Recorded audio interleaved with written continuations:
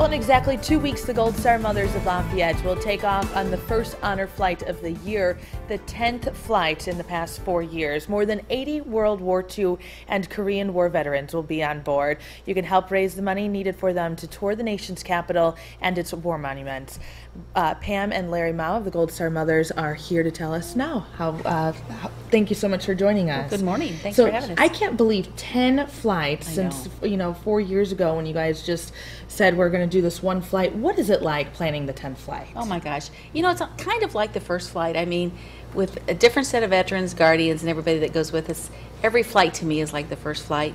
It's just as exciting, and it's a little easier. We always try to tweak it a little bit and make it the best we can make it. And but yeah, I'm over the hill excited about it. Absolutely. So, yeah. And this is all donation funded. Absolutely. And what coming up this weekend, we're having another event that we can help support. Tell us a little bit about that. Actually, we're going to be at Treece's in Rossville. It's a nice little quaint town and a nice restaurant and bar.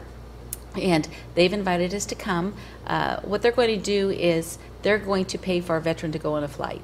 And they're going to allow us just to be there with information, donation jars, and things like that. So we invite everybody to come out and have a great dinner and talk to all of us. And it kind of gets the excitement going, too, we always have veterans come that we haven't met yet or people that have been on our previous flights. So it's just another way to support us. And Larry, what is it like, getting to join and just, it never gets old, does it? It's not. Every flight is more exciting than the first one, even though some of the, the newer guys are going. It's not old hat for us. It's always exciting.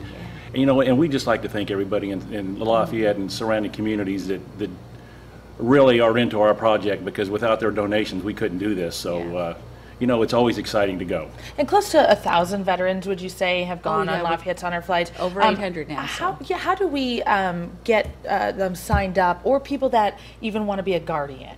Well, we're always looking for veterans. So, I have veterans on our next flight in September, but I don't have October's filled up. So we're always asking people, if somebody in your family is a veteran, try to encourage them to go. I always have a lot of guardians, but the best thing for anybody to do is to apply, because I can't even consider anybody if they haven't put an application in. So they can always call us. We'll be glad to shoot an application out to them, and there's lots of ways to get one. And we will be reporting live from the nation's capital with you guys on the 27th. We're really looking forward to that. Yes. Pam and Larry Mao, thank you so much for joining us. Thank you so much.